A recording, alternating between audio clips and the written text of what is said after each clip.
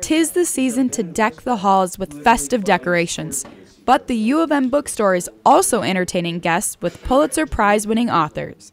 T.J. Stiles' latest book, Custer's Trials, is a narrative about General George Armstrong Custer. Instead of focusing on the famous Battle of the Little Bighorn like other books on Custer do, Stiles captured Custer's overall life.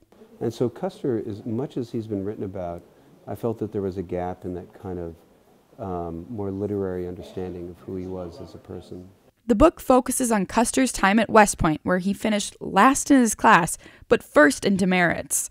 His unique dynamic between his wife Libby and Eliza Brown, who was a forceful black woman who ran Custer's home and helped in battles and expeditions. It also explores Custer's bad gambling habits and passion for politics in order to create a modern America. Stiles won the 2010 Pulitzer Prize and National Book Award for his book, First Tycoon, a biography on Cornelius Vanderbilt, who was the man who envisioned the railroad system.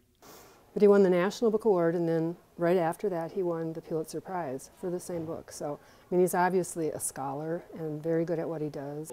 Stiles enjoyed getting to know Custer's mind through letters and journal entries that Custer wrote himself. So one of the pleasures of writing about him was that ability to get at his interior state. Stiles said that Custer represents an underlying and important change in America, from the frontier to the Civil War, the West, and politics. For Murphy News Service, I'm Barrett Anderson.